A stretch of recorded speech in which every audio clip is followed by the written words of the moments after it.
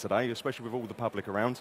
And of course, a lot of people are coming down to see all the fantastic new products, which is great news. I mean, already we've been talking yesterday about the washing machine, and I was quite surprised about all the innovation that are coming together when it comes to such a device as a washing machine. Yeah, including patterns on the side for noise reduction, but that's another issue.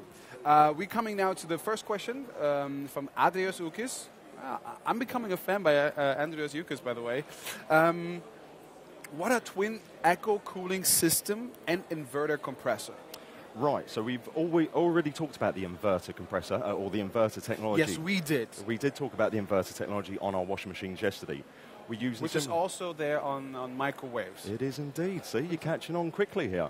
We do utilise this in our fridge freezers as well, because we talked about being able to fluctuate with our power. Right. We can actually show you some of the inverter compressor and the twin cooling with this actual centre one here. So what the inverter technology is actually doing... this is, by the way, this is not... a version or no, we're not doing see-through. No, we're not going to be doing transparent doors or anything. This is just to show everybody the fantastic technology just to make sure behind about it. That. Okay. So the inverter technology has many different steps of power to be able to fluctuate and be able to save you on your energy. Right. So it actually allows it to. So for instance, if we had the door open for just a little bit of time, it would use a little bit of power. If you wanted to freeze everything very, very quickly, it's going to use a little bit more power, but it can adjust that according to what you have inside. Yeah.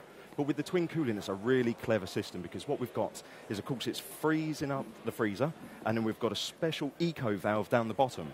So if it actually realizes that it requires extra cooling in the refrigerator, it will open up the eco valve and put in the freezing cold air into the refrigerator to bring down the temperature.